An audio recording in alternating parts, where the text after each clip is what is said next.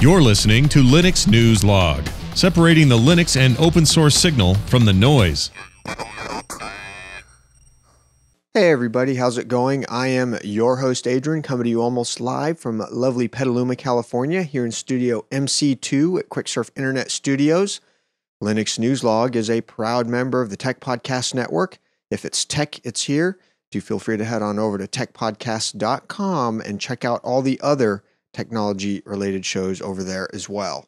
I'd like to encourage everybody to visit us online over at quicksurf.com and also shoot me an email, linux@quicksurf.com. You can subscribe to the show if you're watching on YouTube, or if you want to listen to the show via MP3 or OGG Vorbis, or even watch the video as a separate downloadable video. You can find all the links to do that over at the website at quicksurf.com. And before I get into the news for this episode, as you probably can hear, I'm fighting off a pretty severe cold. I'd like to make a quick announcement. We have a short show this week simply because it's the holidays here in the U.S. and there's not a lot of news going on during the last couple weeks of the year anyway. But I just wanted to let everybody know that I will be at the Blog World and New Media Expo in Las Vegas, January 6th and 7th. The expo runs the 6th through the 8th, but I can't do the full 3 days, so I'll be there Sunday and part of Monday, good chunk of Monday. And then from there, I will be probably launching a new technology show.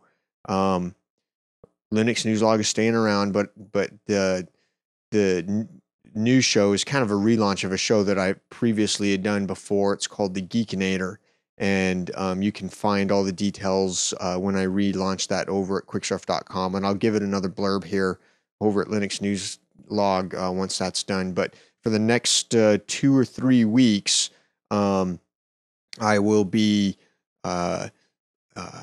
the show will be kind of interesting because I'm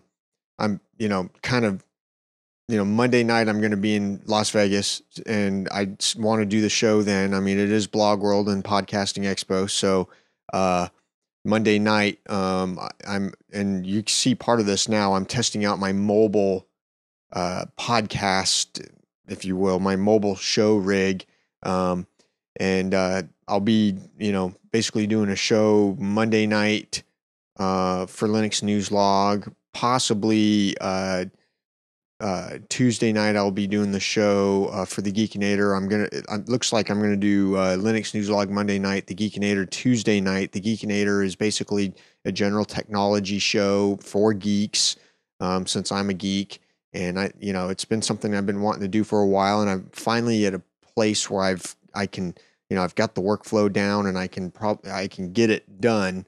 So it'll be interesting to see that. And then so this week, we're a day late. It's December 25th right now, so we're releasing a day later than we normally release, which is okay. We can live with that.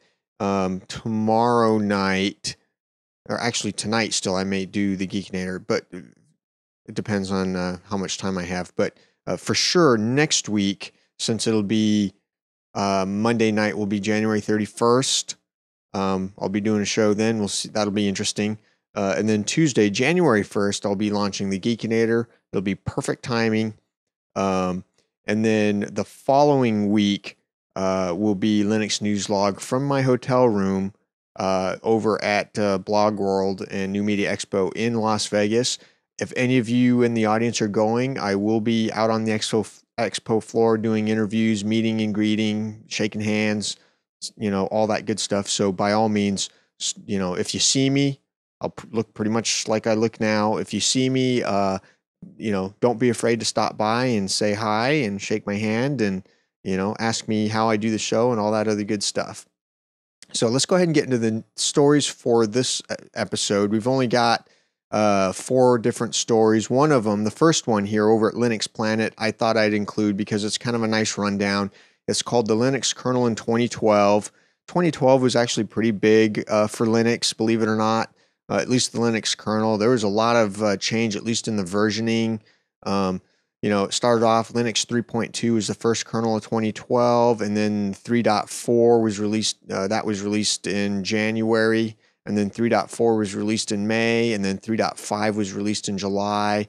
3.6 was released at the end of September, and 3.7 debuted earlier this month. So I find it interesting that, for the longest time, the Linux kernel was really quite static, and it was, point releases. And they finally, Linus finally just said, you know what, it's starting to look more like agile type things. Now, it would be great if they, got it down to where they did a new release every quarter, and then like at the end of every quarter, right?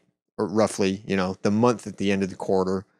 And kind of got it to where they had, a sprint where every 6 sprints they did a release or something, and the sprints were 2 weeks long, or, something of that nature. That would be pretty nice to see. But still, nonetheless, gives a nice rundown of what happened with the kernel in 2012. Lots of stuff, which is pretty cool. Check it out. The next story we have is from PC World. I thought this was pretty neat. Turn your Raspberry Pi into a tiny Linux laptop. So the $35 Raspberry Pi started shipping earlier this year. I actually have an upcoming project on the Raspberry Pi that I'm looking to potentially get some Kickstarter funding for. I'll have more information later as it's a little more congealed, but I'm looking to do a prototype, and it'd be interesting just to see what I can churn out with it. But if all goes well, it's in the storage arena. Unfortunately, I use way more storage than the average person, so this is probably not that interesting to most people. But I've kind of hit a point where I'm experiencing some pain, and there's no real good commercial solution for me. And I can't be the only one experiencing the type of storage related issues that I'm having, and so. My hope is there's enough other geeks out there that think that, my solution for my particular problem is, a solution for the problems that they experience too. So it'll be interesting to see what kind of Kickstarter funding I can get. But nonetheless, this is a nice little rundown on how to turn your Raspberry Pi into a tiny Linux laptop. It's pretty cool. Check it out. Over at joystick.com, Linux Steam has indeed entered open beta. Go give it a go. I've already been getting feedback from some of the people in the audience that they've sucked it down and have tried it out. It's not been without issues, but still pretty cool. I'm definitely looking forward to seeing what comes of it, and we'll be monitoring this as it moves forward, because obviously gaming is, a huge market, and getting Linux gaming support is, something that has a lot of potential. So it's pretty neat. This last story that we have is from myce.com. Excuse me. Been getting over this cold for like a week. It sucks. Anyway, the last story that we have here is from myce.com. The reason why I even noticed the story is mainly because of my job at work, where I currently work. The new file system optimized for flash memory in upcoming Linux kernel. The 3.8 release of the Linux kernel will support a new Samsung-developed file system. File system is called a flash-friendly file system, F2FS. We actually, at my job, a lot of the development I do is in the embedded Linux environment, and we actually use the flash-friendly file system. And right now it's custom compiled into the kernel that we have, and it'll be nice to get a kernel where it's just kind of built in already. So I'm looking forward to pointing this out to some of the guys at work and saying, "Hey, maybe we should be upgrading our kernel." Anyway, pretty interesting. It's interesting to me simply because this, is an impact to what I do every day, all day long. But pretty cool nonetheless.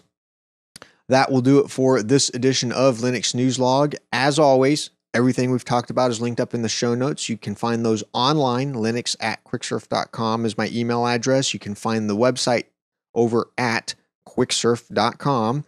And I will see all of you next week on the 31st. And then the following week after that will be from Vegas. I'm looking to do a lot of interviews and that sort of thing for the Geekinator. If I see anything Linux related, that will definitely be showing up here on this show. And with that, I will see all of you then. Bye.